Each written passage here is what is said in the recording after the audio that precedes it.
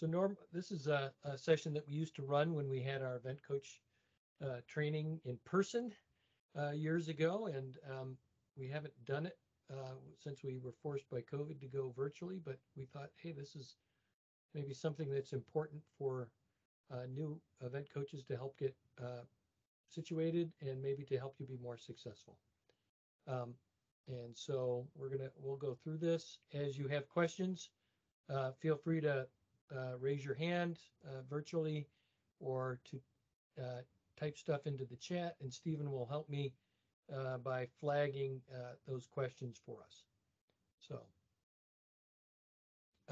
and normally at this point, I'm accustomed to in the past being able to say, oh, how many of you are new event coaches or whatever? And typically, a majority of the room is, right? So if you're a new event coach, you shouldn't feel alone. This is new for a lot of the people who are involved.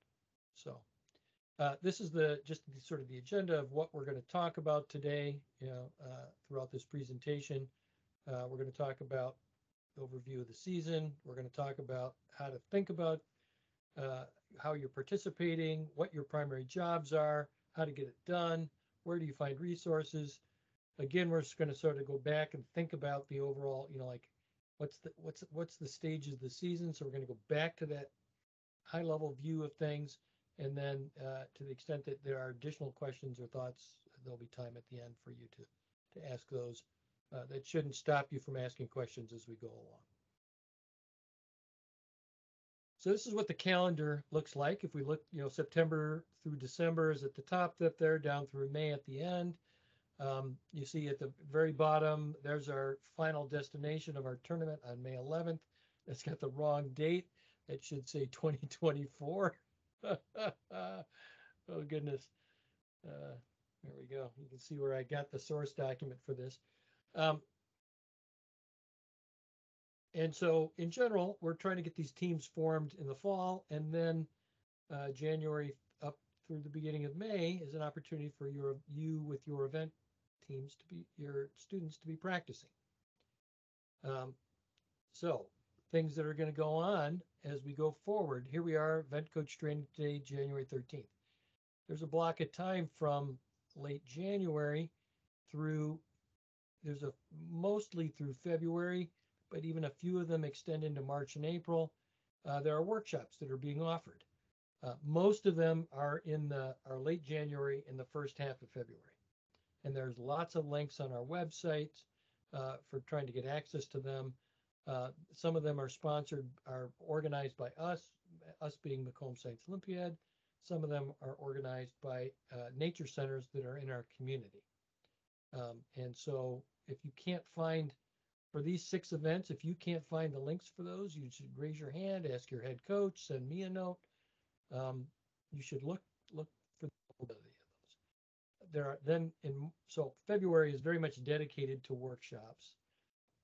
March, our guns shift more toward practice tournaments, right? And then depending on what district you're in, determines what date your team competes. And this is these practice or what we call district tournaments as well. In some case, these are intended as an opportunity for your student to sort of, especially if they haven't done this before, is sort of lower risk, lower pressure environment, get a chance to see what's going on, right? So the rules are all the same. In general, policies and rules are very similar. Well, the policies are very similar to what happens in May. The rules are identical. I'd say maybe there's one exception to the rules. If you're on the arthropod event, we're going to say, please don't bring your collection to the practice tournament because it won't be graded. There's not an opportunity for you to get feedback on that. It'll just strictly be the test portion of that event. But aside from that, this is essentially doing the same thing we're going to do in May. Some of the supervisors will make their tests a little bit easier at the practice tournament just because it's earlier in the season and the students aren't quite as ready for that level of challenge that they might see in May. But again, from a scope standpoint, it's still intended to be a very good representation of what competing on May 11th likely to be. We have The other a thing you notice question on this in the page, chat. yep, There are only workshops for those 6 groups, correct? that is true. We don't offer a workshop for all events. Um, I take that back. There's one missing from the list. Oh my goodness. Who's doing this job? There's an anatomy workshop.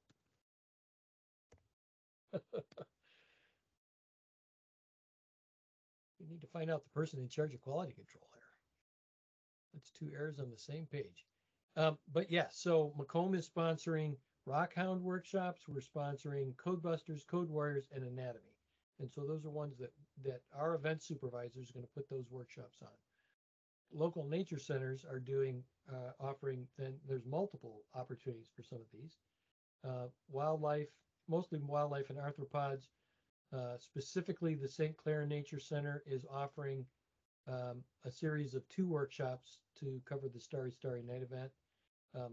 And the first workshop is for the first half of the scope of the rules, and the second workshop is focused on the second half of the scope of the rules.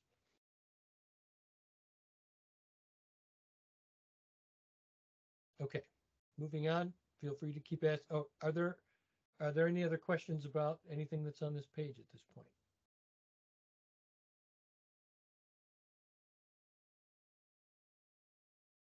Okay, we'll keep going. One of the resources that's available to your team or to your event team is that we offer quick start kits and supplies. And similar to workshops, they're not for every event, but they are for every event that we can think of something good to offer you. And so the complete list is here. And there are links on our website to get into the ordering system. And quantities are not unlimited, but so I would say order soon. We make every attempt to not run out of things. But so the earlier that you order also helps us do a better job of inventory management. So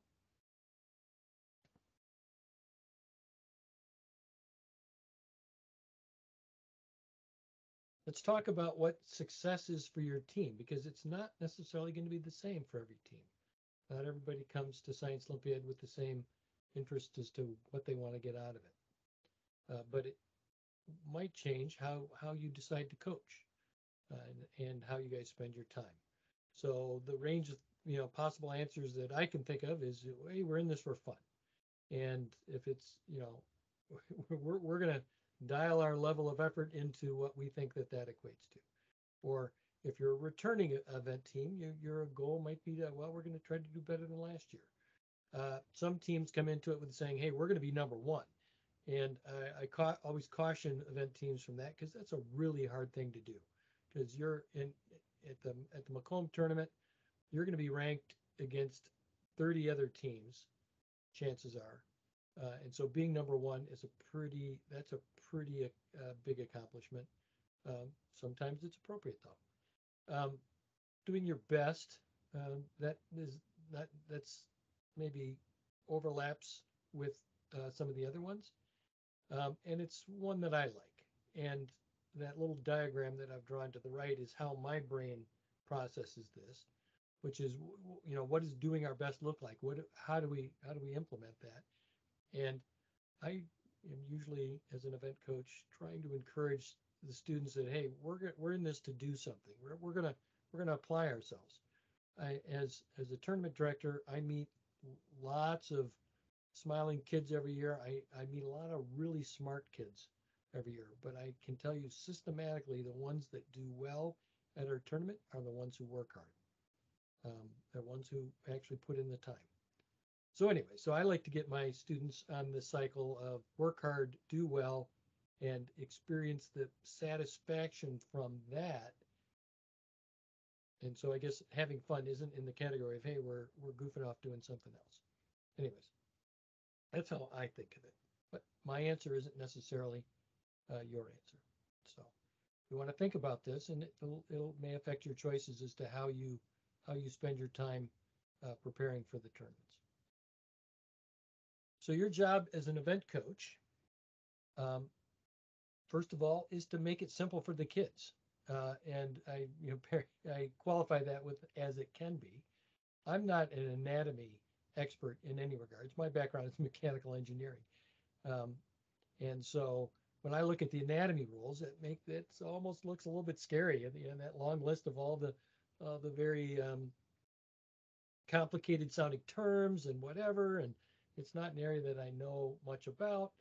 Um, or arthropods. I have that similar feeling. And actually, years ago when I was a head coach, I was put in a position where I needed to coach my arthropod kids for a while. We had trouble. I don't recall why, but for some reason, I lost my event coach for that event, and I needed to step in. And so um, I can recall thinking through the process of, uh, taking that big topic and breaking it down. Like, how are we going to get through this? There's a lot of material that needs to be covered, and so your job in making it simpler for the kids is to take that large topic, break it down into things that is consumable for them. There's a lot of resources on the internet, and not all of them are kid friendly, right? So you're trying to filter that out and introduce material to your students um, that they can be successful with, age appropriate types of materials. And sometimes it's taking that content and turning it into a format that makes it easier for the kids to utilize, like flashcards. So I'm thinking back to um, that arthropod event. I organized a series of flashcards with the various insects and such on them, and I can remember being on a the two kids who happened to be on that event that I was coaching were also on a school field trip someplace. We all happened, it ended up, we were all on a bus together. And so I brought the arthropod flashcards, and these two kids were very competitive between themselves. And so they were both trying to be the best at it. And that was a great learning environment for those kids. Anyway, so you're looking for ways, looking for a variety of opportunities or formats or whatever, what's going to help the kids uh, learn the skill they have to learn maybe if it's a memorization event, learn the content.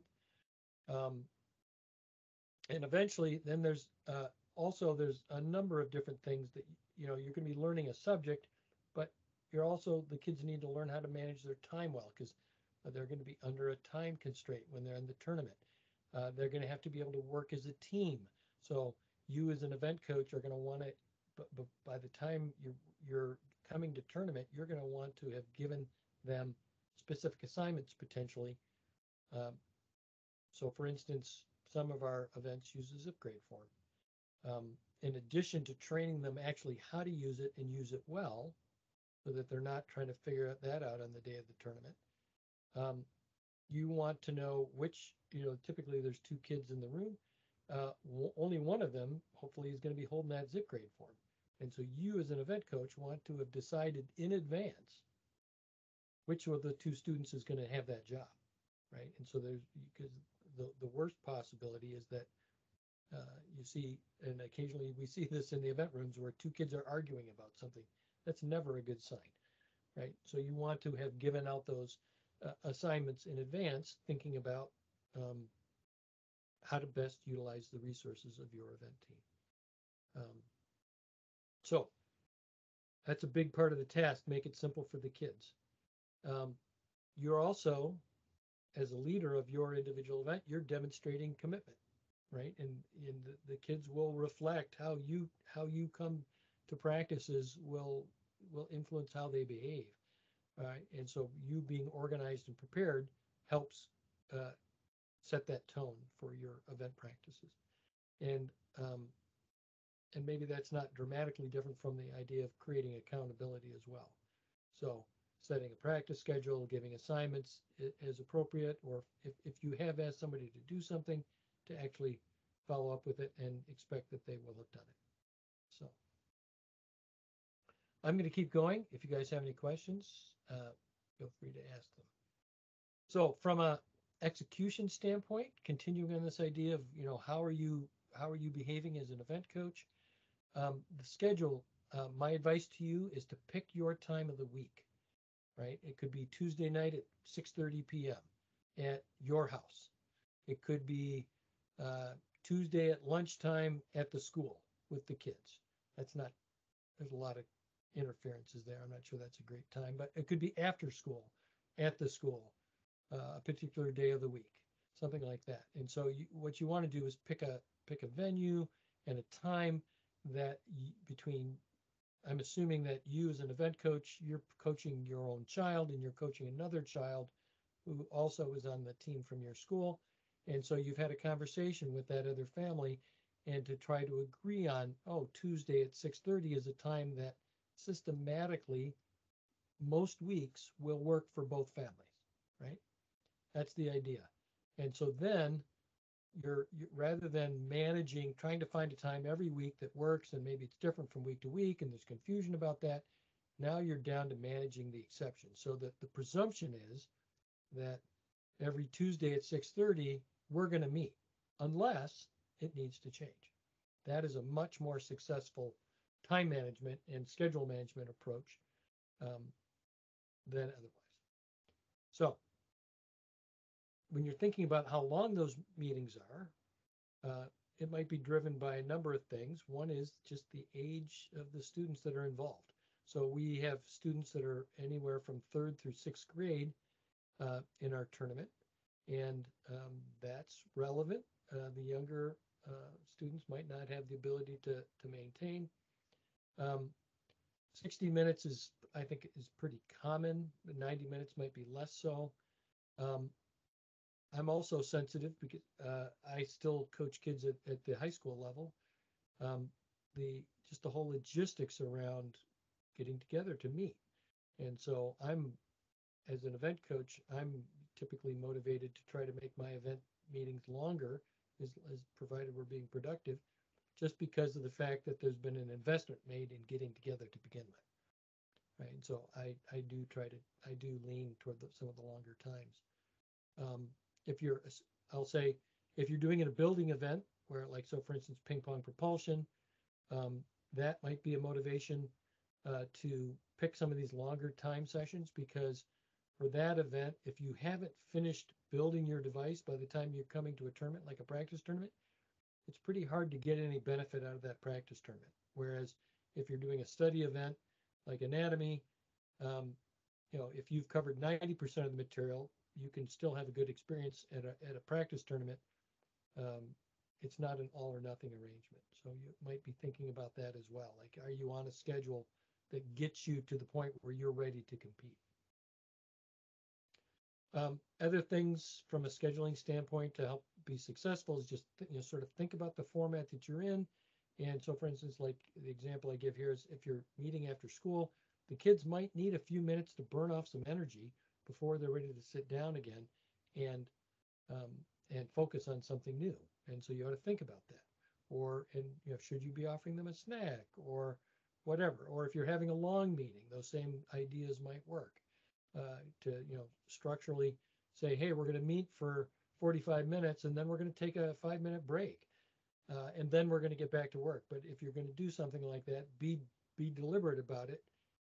You don't want the kids to be thinking that taking 5 minutes off at any time along the way is how you're going to behave, right? So that structure matters. And that sort of flows into this next idea of the discipline. The kids follow your example, starting meetings on times, ending on time, things like that. I had one year where one of the kids wanted to bring a friend. We were meeting after school, and they wanted their friend to hang out and wait for them and this was a student who wasn't on the Science Olympiad team, was not on the event that we were practicing. That was a really bad idea. And so we shut that down pretty fast. But so, let's get to work, and let's focus. Creating motivation within your team. Some of the ways that you can do it. One is to accomplish goals, and so being able to say, hey, we've accomplished half of the material that we're trying to get through, or even just the accomplishing what you'd set out to do for the day. So if you've got a plan about what you're doing, that allows you to share with the students, hey, we're getting it done. We're making progress. It might seem like a really large or undefined scope of material for them at times, and you can help them feel successful along the way by sharing with them the progress that you're making. Other ways to motivate is to try to make things fun, and that can have to do, that can, if there's a field trip that you could associate with your event in some way, or maybe the snacks are part of making it fun. And this is probably not my forte, even though I'm talking about this. You might have a better idea than I do about ways to make your meeting fun. And so including that is part of what you might be thinking about. One of the things that, my favorite things to do, and I, as a head coach, I did this, but you might find the opportunity to do it as well, is I found myself in the school meeting with the kids on occasion or whatever, and maybe crossing paths with the principal or with the student's teacher or whatever. And I love taking the opportunity to say, hey, to the principal or the teacher or some other adult, say, let me tell you, while the students from the team are standing right next to me, let me tell you about the great things these kids are doing, right? And to be able to brag on them in front of other people. That's one of my favorite ways to motivate the interest of those students. All right, we're going to keep going.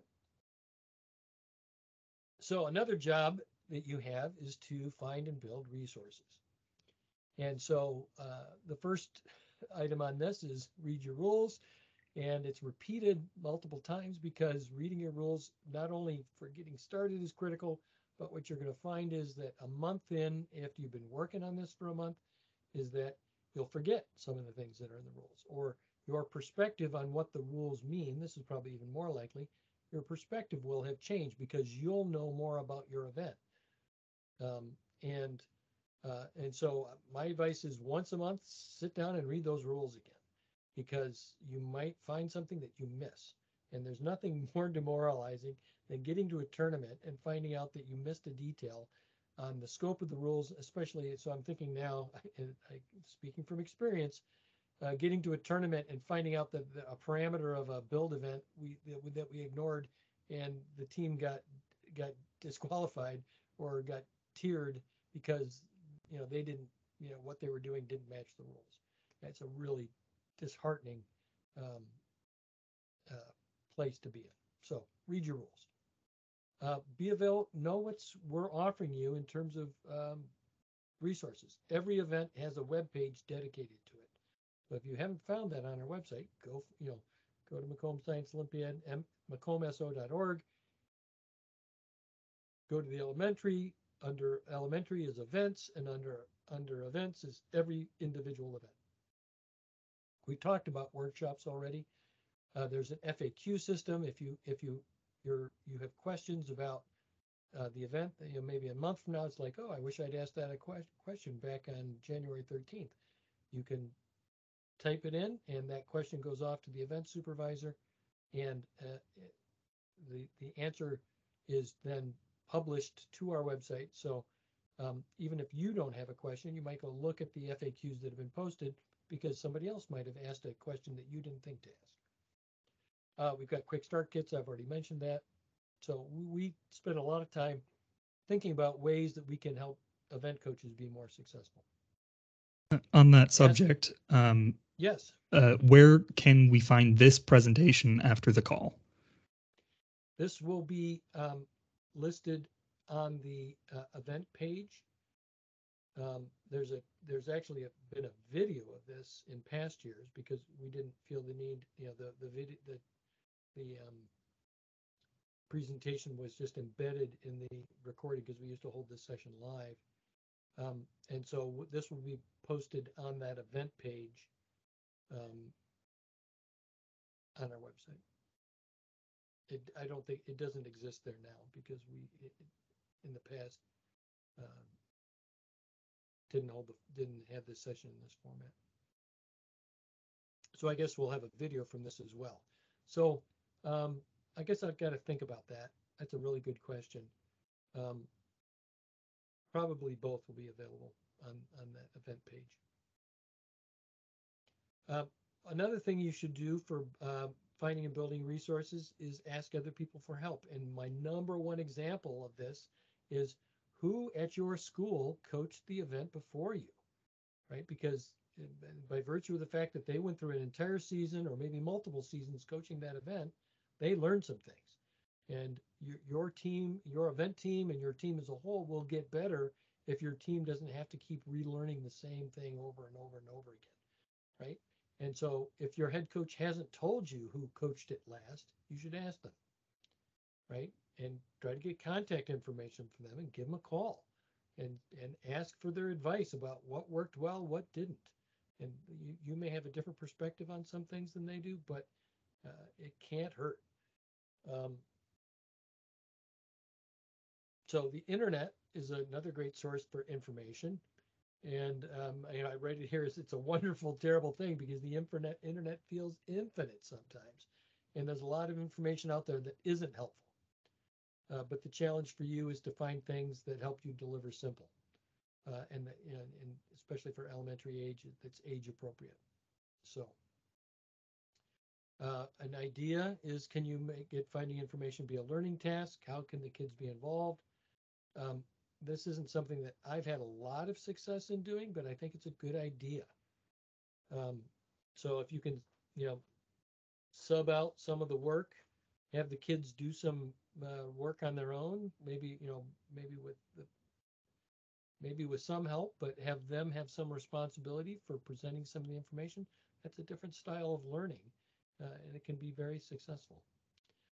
So my last piece of advice in this category is to act like you own the event. And what I mean by that is that when you're all done, there ought to be something physical, or when I say physical, it could be digital, uh, that you've created in the course of being an event coach for your event, right? To the extent that you organize study materials, you might have organized practice tests for your kids to take. Um, have a binder that you're handing back to to the um, the head coach at the end of the season. Um, and really, it's the answer to this question of what would you really wish somebody else had given to you at the beginning of the season? Some of the best run teams in our tournament have gotten good at this, right? So they're not starting over every time. Now, for some events, the scope tends to rotate. Like if you're a wildlife safari event coach, um, the resources that you build might not get used for another 4 years, but still, it might be a valuable thing for your team to own. Okay, so let's talk a little bit more about finding resources, some approaches, and just some examples here. And so, I took the time to look around on several different events here. So just let's talk through these amazing arthropods. So this, when I saw the little block here, it says there's more than 1 million species of insects. It's like, oh my gosh, this is so much the example of the internet being infinite. Um, and so you're trying to get this into consumable sections for the kids. So there's a lot of resources out there online, but also on our website, our arthropod supervisor has done a fantastic job of providing resources to you that will then also help direct you to other resources online. So we have an explicit study guide for that. There are other resources. The presentation that supervisor just gave today also has links in it. Um, and so you ought to be looking, hopefully you had the chance to attend the sessions that you're an event coach for today. But if you did not, you should go to our website and find those and see what the supervisor's recommending, because they're going to help put fences around things that are on the internet, right? And so in that particular case, there's a study guide, and there also, as I mentioned, workshops at the nature centers. So the Charged Up is another example. This is a lab type event where the kids need hands-on type experience, building circuits and understanding how they work and some of the concepts around them. And so um, I did vet these. I had an example of this page from giving this presentation 4 years ago, and both of there were 3 links that I had on it then, and none of them were good anymore. They were all either they just didn't exist anymore, or one of the things that I notice on the internet now for a lot of these things is that sources are trying to monetize the resources, the good resources that they put online. And so you'll find out that, oh, there's a subscription involved. I believe you can do this without having to resort to that. And so here's a couple examples, but I only spent 10 minutes on this and found those 2 particular examples for Charged Up. And I'm confident that there are other ones that are out there as well. One of the other things you can look for is that there are not the current supervisor, but our past Charged Up supervisor ran a workshop several years ago, and we videotaped it, edited it, and published it on our website. And so that's another resource that you can find. Our current supervisor just in the past few weeks published a new study guide for his event, and that's already posted on our website. That's something brand new that we've not had before. So those are good examples of resources for Charged Up and how to think about it. Water rockets is a different category. This is a narrow from the standpoint of, it's not near as broad as bugs and electricity, but there's still a lot of resources that you can find that don't match our rules. And so that's one of the things you need to pay attention to. And so I've given you a couple of links. One is something on the National Science Olympiad website.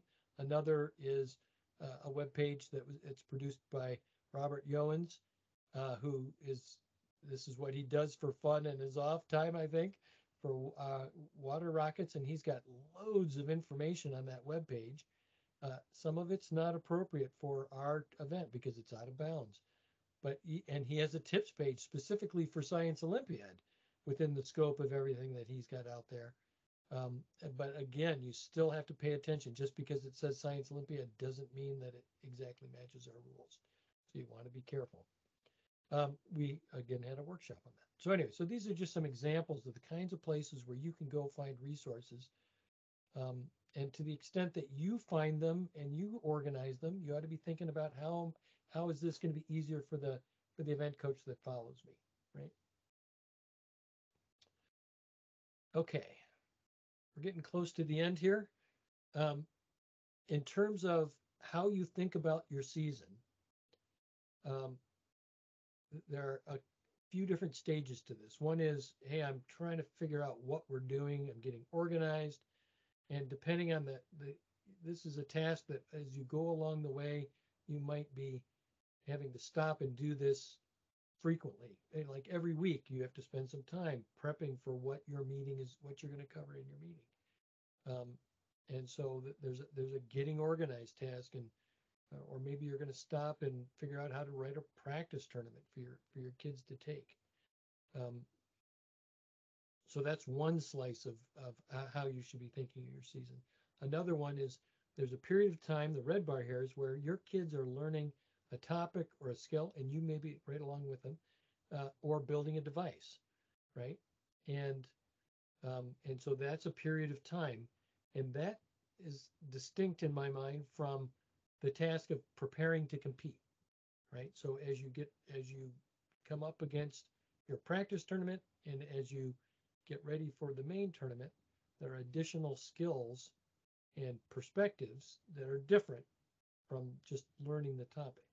And so let me try to clarify this. In terms of the roles for the kids, in the learning mode, that red bar, say if you're covering a topic or you're giving the kids practice tests or you're even just asking questions, oftentimes you want to be letting the kids perform independently because you'd like to know which one of them is getting it, and if one of them's not, you'd like to know that as well, right?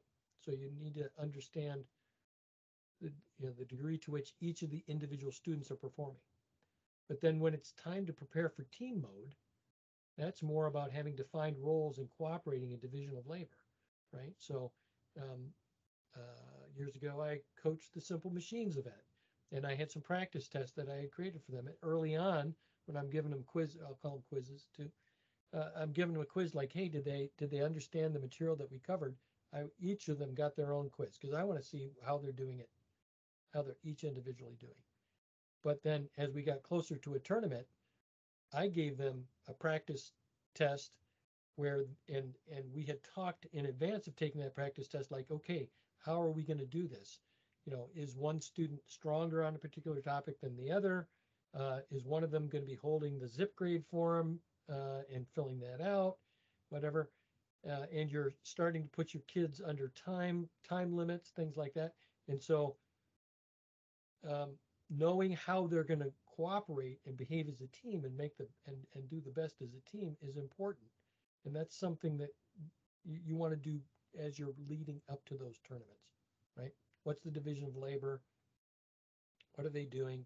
If there's disagreement on what the right answer is, how do you resolve that, right? If you might have a situation where one student is much older than the other one, might just be as simple as the older student gets the final call.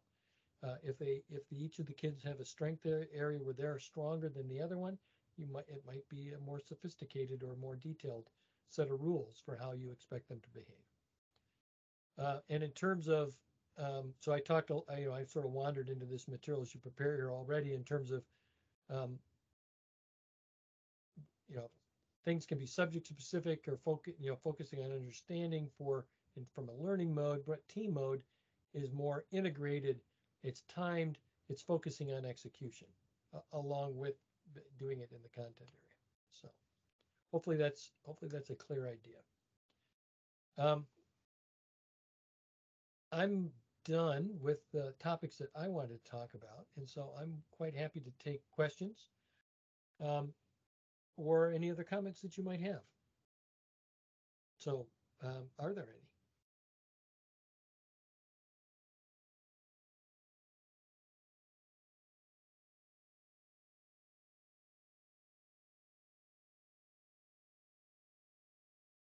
Okay.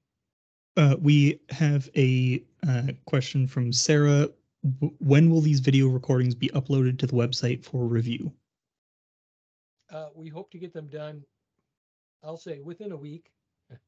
The answer that's in the back of my head is within 24 hours, but the reality will probably be somewhere between those two. If we can get it done in 24 hours, we will, or 36. I'm really hoping that we have them up before the end of the weekend.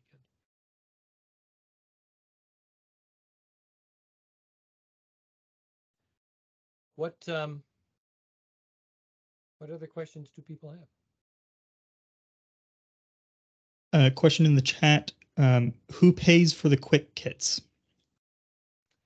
That's a policy that's set by your own team, I imagine, right? So that's a question that I can't directly answer. Your head coach is gonna be the one to ask about that. So some school, this is a school specific policy. Some teams get financial support through their PTOs or through the cash budget of the school. Some of them lean more toward the families on the team are doing it. Some of them are doing fundraising. So there's a wide range of possibilities.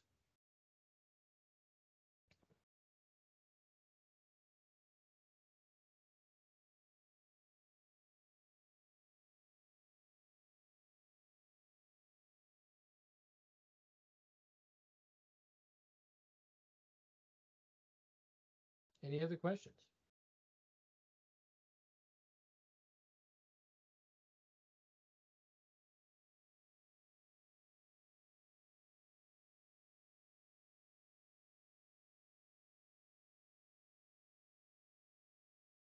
Okay.